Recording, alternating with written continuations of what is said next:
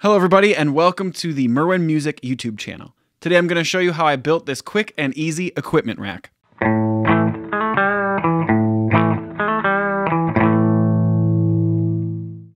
So somebody was having an estate sale in my neighborhood with a bunch of audio equipment for sale.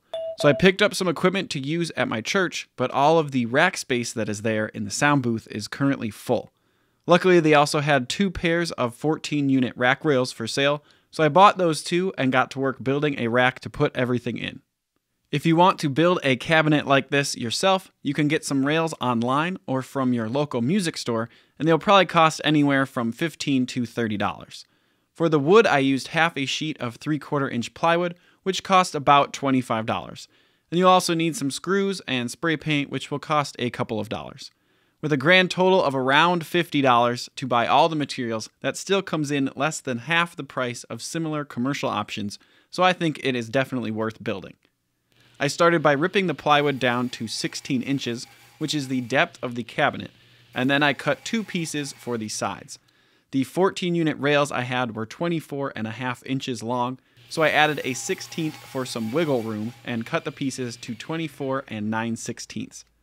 Then I cut the top and bottom panel to length.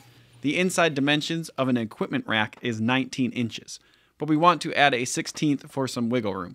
So I took 19 inches plus a 1/16 plus 1.5 inches for the thickness of my 2 sides and cut the pieces to 20 9/16 inches.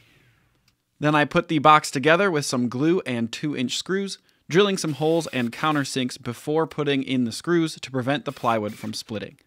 I then gave the box a real quick sanding, and then using a scrap of MDF, I set the rails a 1/2 inch back from the front of the box and used some number 8 5/8 inch screws to attach the rails. At this point you could be done, but I used a $1 can of black spray paint just to help the rack blend in better in the sound booth where it is going. And that is all there is to it. Overall, the project only took me a couple of hours. It isn't the prettiest of racks, but neither is the place where it is going. So it works, and that is all that matters. Obviously, you could change the height of this if you wanted a different number of rack spaces. The only critical things you need to worry about is that your box is square and that the inside width is 19 inches plus 1/16. So if you need to build a rack and you just need it to work, then hopefully this was a helpful look at how to build one.